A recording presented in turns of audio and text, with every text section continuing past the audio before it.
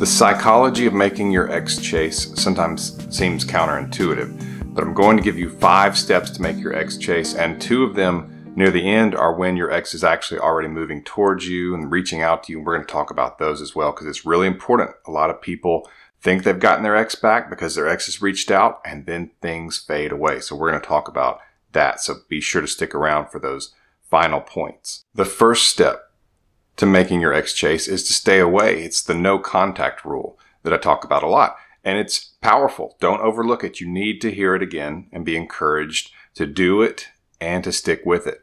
Because staying away from them, it does so many things that a lot of times people are not even aware of. People tell me it feels like I'm doing nothing. I can't just sit here and do nothing. I've got to reach out to him. I've got to tell her that I love her. Things like that. When those are actually the worst things that you could do. And the reason is not because you're trying to be mean or because you're trying to be immature about it or play some mind game. When someone tells you that they want you out of their life and that they don't want to be with you anymore, they want to break up, the mature response is to give them that. You don't force yourself. You don't try to make the other person hear you out over and over again. You give them what they think that they want. You bow out gracefully. You keep your dignity. And then it gets really strategic. Because if you're chasing your ex, there's no room for them to chase you. Think about that. A lot of people think that when the other person has broken up with them, that all of a sudden the ball's in their court to go fix things, when actually it's not. Your ex broke it. You don't fix their mess. If anything, it just shows them that they don't have to worry. That if later they think the breakup was a mistake, well, they can just reach out to you and get you back. It's no problem. And whereas that may feel like the safe thing to do, it's actually the worst thing you could do simply because they will fade in terms of how they feel about you, even at that point, because you are so easily gotten back. There's no danger of losing you, and they are in full control. And so over time, especially, your ex will see you as less valuable because you're just constantly an option. And that's just not attractive. It may sound romantic. And I know a lot of you tell me, and I see it in the comments, and people who book coaching calls with Coach Ken will tell him that they tell their ex, I'll always be here. You can always come back. Things like that. And whereas you may feel that way, that's not something you should tell your ex. If you already have, it's not the end of the line. All hope is not lost, but don't do that again. And your actions should show that you can move on and that you are not just a constant option for your ex. No contact also helps to create the second step of getting your ex to chase, and that is mystery. And a lot of people will think that they should try to put pictures up of them with somebody else, that they should keep the lines of communication open with their ex, let them know how they're doing, and that kind of thing. But mystery, where your ex just doesn't know, they don't know if you're with somebody else, is actually more powerful.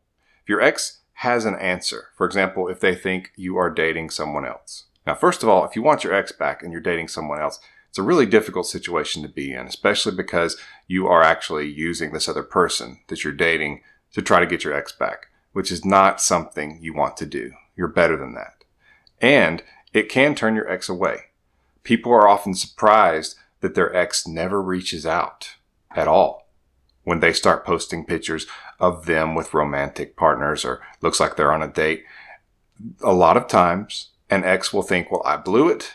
They're with somebody else, so I don't want to be rejected. I don't want to be a jerk. I don't want to be out of line and try to interfere with this relationship, so I'll just try to move on, which is the exact opposite of what you're hoping will happen. Jealousy can blow up in your face simply because sometimes people just feel hopeless. And what most people don't know is that mystery is more powerful anyway. When your ex doesn't know what's going on with you, when they get nothing, there's no social media posts, and that would be radio silence, which you can do that, or you can just post really rarely. And it will achieve that element of mystery because your ex just doesn't know what's going on with you, and they have to kind of create it.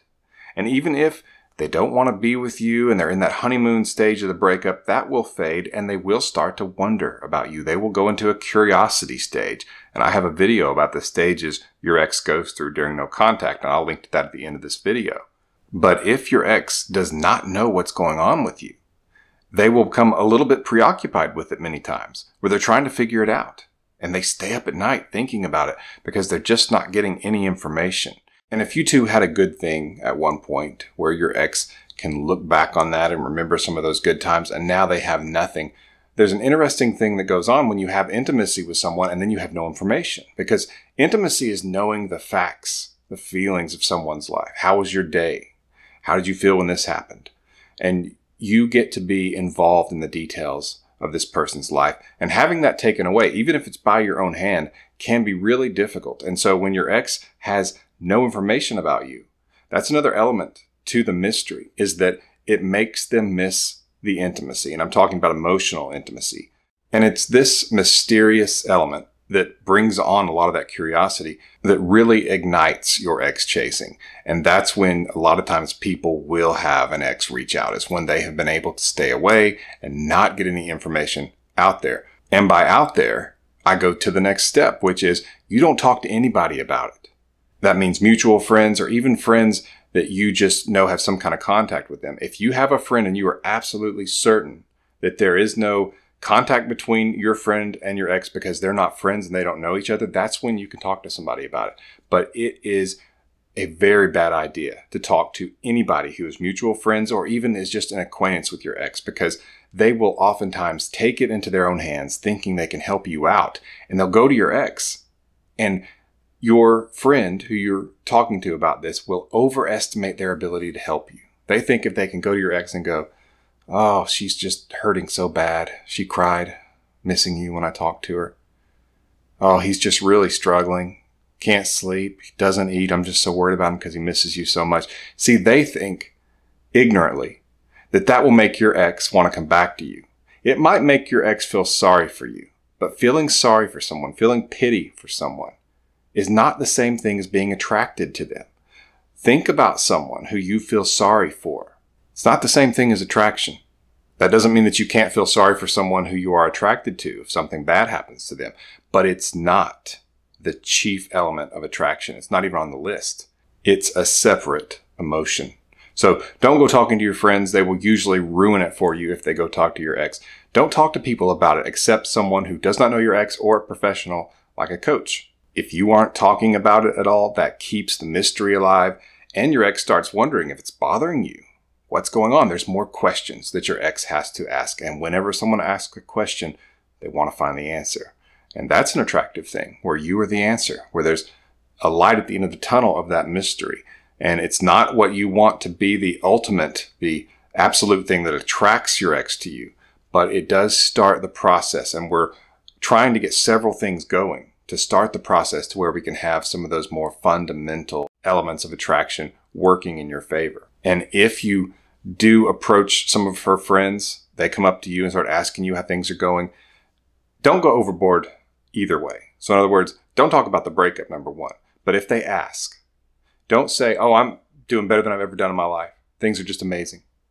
Because that's not going to be believable. And if they do go back to your ex, it's going to sound like you said that so that your ex would hear it. And that's just going to sound like you're trying to get them back and you're being fake, which is very unattractive. So the best thing to do is just to say, "Well, it's a breakup. It's not always easy, but I'm doing good."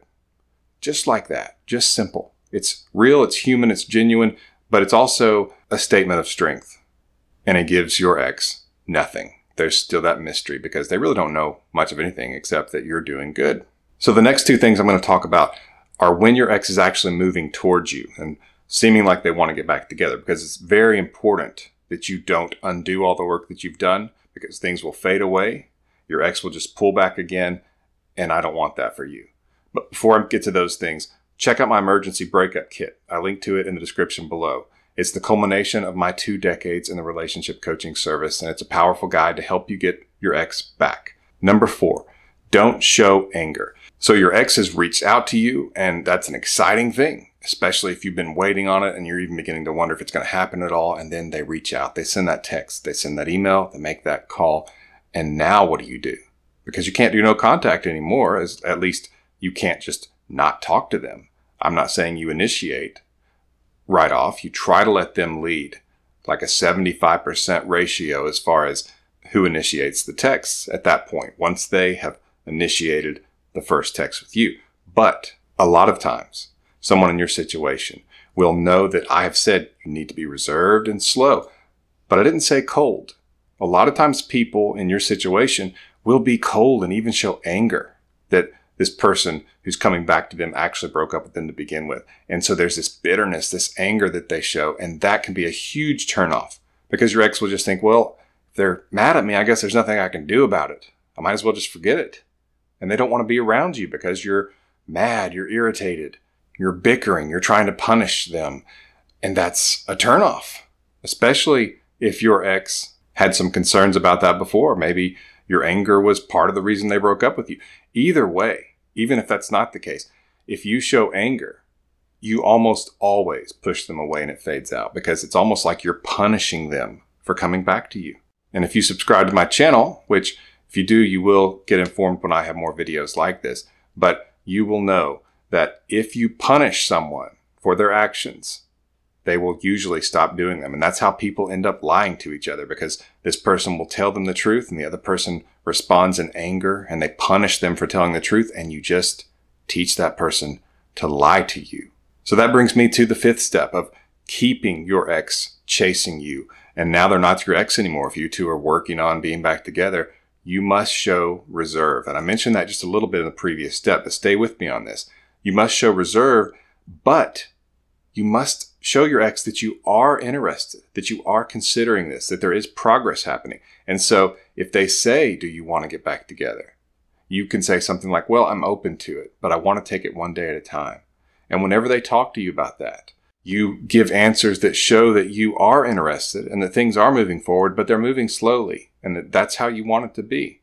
And you certainly should not complain if your ex is not doing or saying the things you want them to do. For example, if they're not telling you I love you constantly, they're not showing physical affection, they're not constantly reaching out to you, don't complain about those things. You do not want to mope or complain. That's very similar to showing anger like I talked about in the previous step. It's not attractive and it will push them away.